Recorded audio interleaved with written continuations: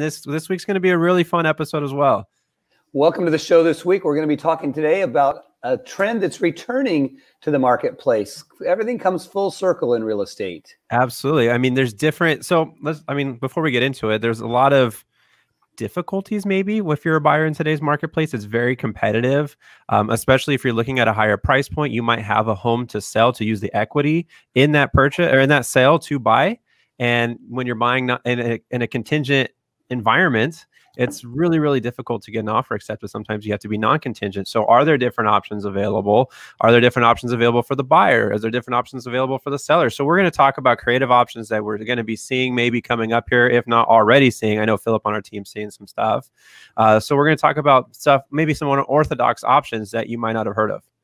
I think Lane's absolutely right. And what we wanted to do today is just kind of expand the mindset a little bit. That's what we're all about, is creative options to get buyers and sellers together. And the key on every transaction is that it is a win-win. Many times people think, well, one side is going to lose, and that's not how it works. It can be a win-win. The buyer can still get the price and terms that work for them, and the seller can still feel like they've won by getting the highest price and terms that work for them as well. I think that's one of the key factors with putting all of these options together. It's creating the end result that works for both parties, and that's what creates a smooth transaction. Absolutely. Absolutely. So what's the first option that we're going to be discussing today?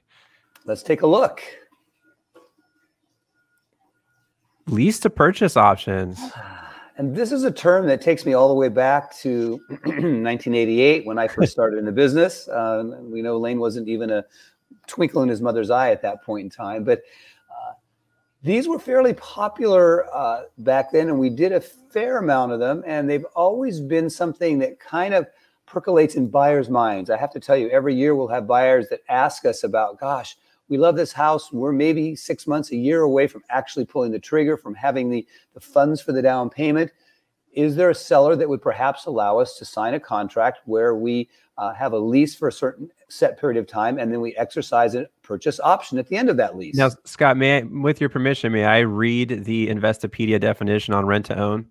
I want you to do that right now. I was just giving the 30,000-foot view, and I knew Lane, Lane is our analysis guru. Of course, he would have the definition handy. Thank you, sir. I have to have the definition handy. So a rent-to-own agreement in which you rent a home for a certain amount of time with the option to buy it before the lease expires. Rent-to-own agreements consist of two parts: a standard lease agreement and an option to buy. Perfect. Shall we elaborate on that a little bit? Yeah, I mean, we can definitely elaborate that. Basically, when I first started, maybe 8 years ago, I started seeing these a little bit more, where maybe a buyer doesn't have a down payment, or they need to come up with some creative financing options to be able to own, but they know that they want to own down the road. So they set up some sort of a lease agreement, and you can do it in a couple of different ways. You can set up the lease agreement to where that monthly rent goes towards the down payment. You have basically the first right of refusal to buy when that lease expires. So what the benefit of the seller is maybe they can charge a little bit of a premium lease, knowing that they're going to be selling 2 years down the road. And they have to, sometimes you might be thinking, does the price need to be set on the lease agreement? And that might not always be the case. Yes, you can probably do that, but also you can put something in the lease agreement to where you can set the price at the market price when the lease expires. So that way, you love this house, you want to purchase this home, but then the seller doesn't want to undersell it. And the seller wants, if it's a seller's market like it is right now, maybe they don't feel like they don't want to, price it under, and they want to make the most that they can from the sale. Absolutely. And I think the key on something like this is that nothing is set in stone. All of the things that we're talking today are flexible. It's one of those things where it's literally a buyer and seller and their agents getting together on a Zoom, probably these days on a Zoom call or on a virtual conference table, and you just kind of hammer things out. For any of these types of things to work, you have to kind of have a meeting of the minds, and there has to be a reason why the individual plans can work for each side.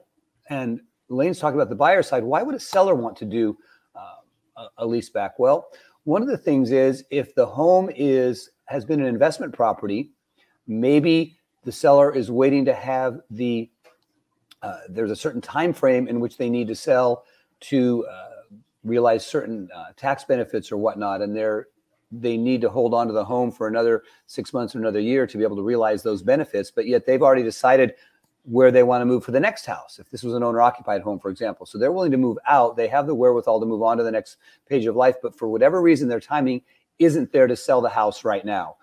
And so this will often be something that can work for them. They get a good tenant in the house, paying a premium. And as Lane mentioned, we have caveats in there that protect them from a market downturn, or an upturn. Sometimes if the market were to go down, the buyer you think, well, gosh, the buyer is going to go out. You can actually have ceilings or floors, if you will, with regards to if there's a bit of depreciation as well. So again, you've got to have a buyer that really, really loves the home and wants to have the home. And as always, there's some risks involved. There's going to be some outs for that buyer. So you've got to realize, if the purchase were not fully executed, have you received enough benefit in that interim time to have made it worthwhile? Yeah, and I'm not an attorney, but my best piece of advice, if you're going to go this option, is get everything, no matter what detail, large or small, in writing. Make sure it's in writing. So in almost every scenario that you can think of, it has been addressed. So that way, if you do come across that particular scenario, you know how to overcome it, and whatever is in writing is what's going to be executed. Absolutely. I think that's the key. The key is everything is in writing up front. You line out, no matter which side you're on, buying or selling, you line out all the pros and cons as to why this may or may not work for you. And let's be very clear on all of these options that we're talking about today. This is probably representing less than 5% of transactions, maybe even less than that. However, for that buyer and seller where it can work, it can mean everything. Yeah, absolutely.